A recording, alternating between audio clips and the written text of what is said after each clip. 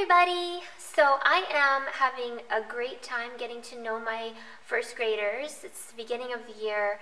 Everything is fresh and new, so it's very exciting. So I wanted to share with you a few of my favorite read-alouds for the beginning part of the year. So they're books that either lend themselves to the community building or doing something for the first time to kind of launch into different activities like writing and art and stuff. Where I can, I'll share with you some of the activities I've done related to those read-alouds.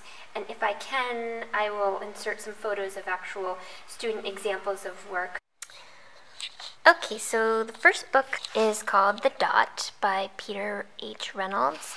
And in this book, the main character, Vashti, doesn't think that she can draw, and her teacher sort of inspires her to just try and see what she can do, and she ends up discovering her passion for art by making dots. And it's just a really short read. It's great for the beginning of the year because attention spans are short. So we talk about how sometimes we don't think we can do something or something seems too hard for us. And then we give it a try and we discover that we really like doing that thing. And then we get better at it by doing it over and over again. So Vashti paints little dots, and then she says, if I can paint these little dots, then I can paint big dots. And it's really a beautifully illustrated story with the watercolors and ink.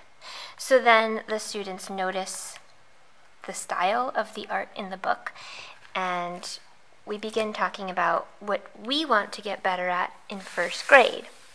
So that's where our hopes and dreams come in, which is from Responsive Classroom. So I will share with you a couple of my previous year's hopes and dreams. So this was a couple years ago where I said, I hope I make new friends. And I showed the class how I could first use pencil to sketch my picture.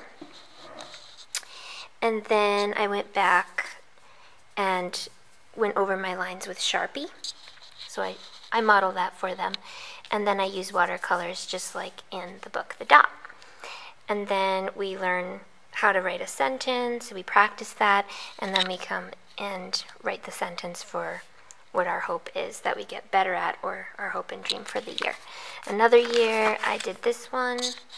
So I share my goal for the year as earnestly as I can. I mean, these are actual goals that I have, so if I'm expecting the children to do that, I do the same. So this year it was, I want to learn and play with more learning apps on the iPad. And if I can, I'll put some pictures of what my students came up with this year.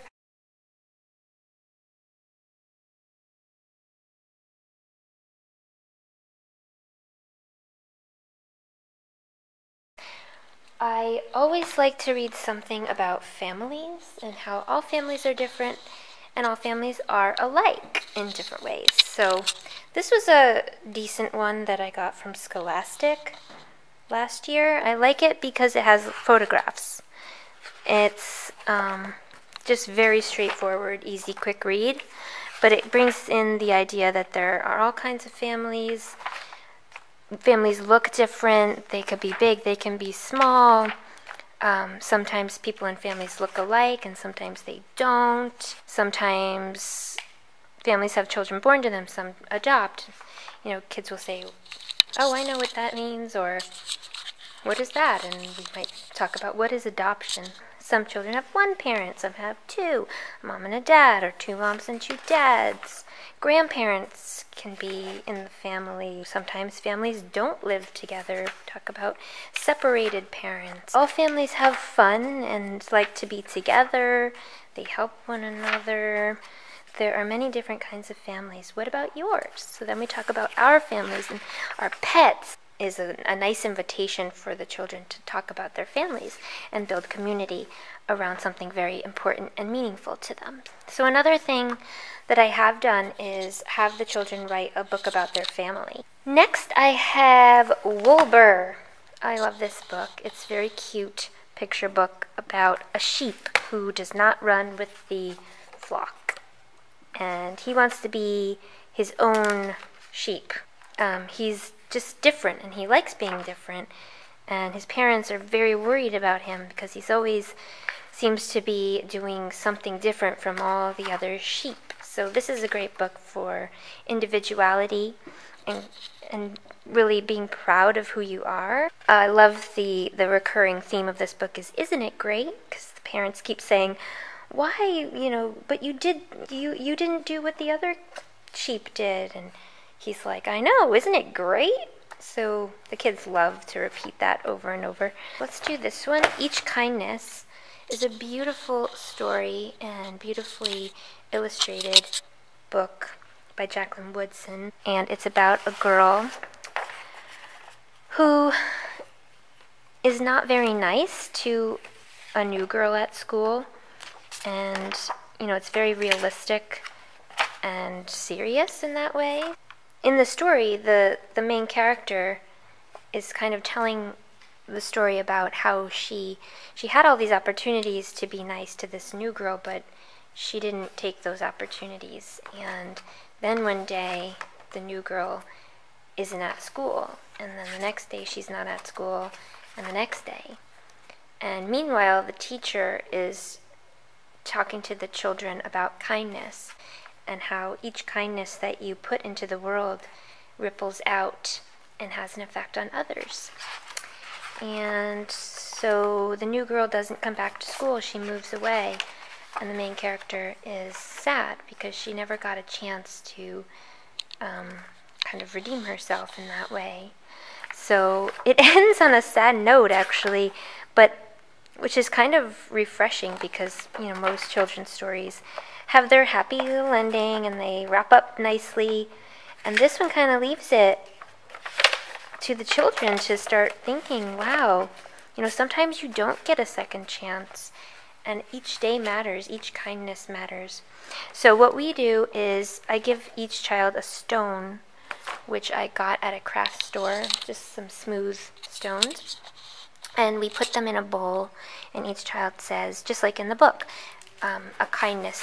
So after we have come up with one thing each of us has done that's kind, big things, small things, we do some writing about it. This was a bulletin board that I put together of different kindnesses that the children had shown, and I made out of construction paper the bowl with the ripples, and then each of these is supposed to be a stone. For example, I would hold the door for someone. I could say, congratulations, you won, things like that, to help people put things back where they were. If someone asks me to play, I would say yes. So these children were thinking about something they could do in the future to be kind. Another story that helps with writing connection is Rocket Writes a Story. Rocket is a series with this little puppy character.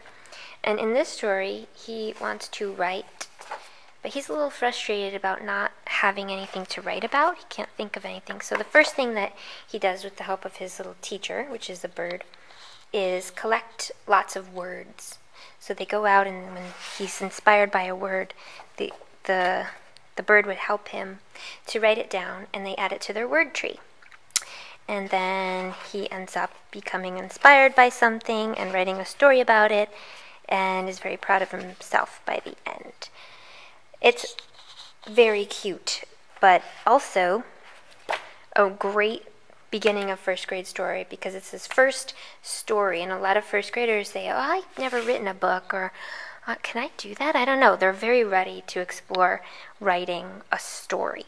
So what we did this year is, after reading this, we all went outside with our clipboards, and I brought index cards, just like in the book.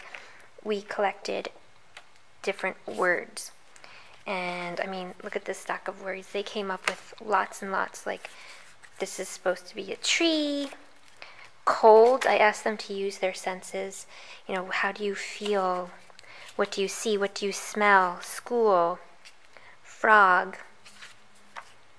This person wrote and drew flower, spider, stick, house. So after that, we come back to the classroom, and I drew a big tree on the board, and everybody came up and taped one of their words up to the word tree. And our next step will be to write a story together using some of the words. So that'll be a shared writing experience. Another beginning of the year book that I love, is probably one of my favorites, is The Colors of Us by Karen Katz. The main character is learning how to mix paints. She has her aunt, who's an artist. She's mixing paint colors to make a range of skin shades so that she can paint all the colors of people. And so they go out and they look at people in the neighborhood and notice all the colors of skin and compare them to things like chocolate brown, cupcakes, peachy tan, the color of honey. So it lends itself to a talk about descriptive language and about diversity. Last year, after we read this book, my class was inspired to look at their hands. They started putting their hands together, like you see in the beginning. That inspired the children sketching their hands, and we talked about what we appreciate about our hands, what our hands can do. And it inspired a little art project where students trace their hand, and then they, well, let me read you what was on our bulletin board. We love our hands. We looked closely at our hands and made observational drawings of them. We shared what we appreciate about our hands. We noticed that our skin shades are all different, just like in The Colors of Us. And we used these Crayola colored pencils that are, they call them multicultural colored pencils. I showed them how to blend colors with colored pencils, so coloring very lightly and then kind of using your finger to smudge it around and then add other colors to it. So here are the shades that come in this 8-pack. I think Crayola could do a better job of putting different shades together, because I find that this is a bit limited, but theoretically you can make lots and lots of different shades by combining these colors. The Recess Queen. Now, I think that this book is out of print because I was looking for it and I couldn't find it on Amazon or anything. Definitely pick it up secondhand or something like that. I love it. It's short and sweet. This is Jean. They call her Mean Jean, Recess Queen. She's kind of a bully, and she always does everything first and has to get her way until a new girl comes to school. She doesn't know about Mean Jean, so she's just like, I'm going to go first and do all the things I want to do. And the other children are like, ooh, what's going to happen now? So she kind of stands up to Mean Jean, but then she does something radical by asking Mean Jean to play with her, and everything changes after that. Very simple, but this opened up a conversation about recess success. So we talked about, like, how can we have recess that's super fun, that feels good for everybody, and people are having fun and everyone feels included? Like, what will we have to do to make sure that that happens every day at recess? Something that my class came up with a couple years ago is, well, we could have a plan before we go to recess so we kind of know how it's going to go. And then they said that each letter in the word plan could stand for something else. So they came up with P for play together, L for look for friends, listen to each other, A for ask others if they want to play, and N for being nice and remembering the golden rule, treat others the way you want to be treated.